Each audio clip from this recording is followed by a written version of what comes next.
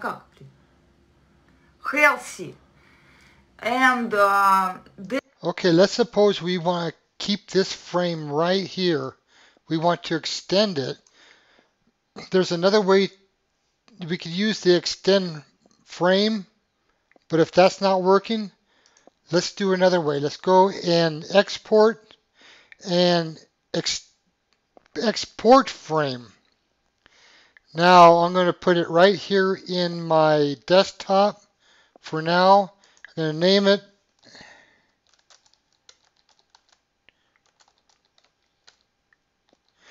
name it extended frame, but it's not really extended frame. It is a image. So I'm going to go back and you see right here, go to desktop, extended frame, now it's a JPEG. Okay, so now I can extend this frame. So now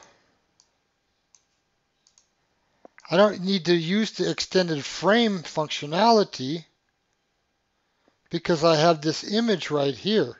And that's just a better way to use than to use the extended frame. So anyway, thanks for watching. I hope that helps.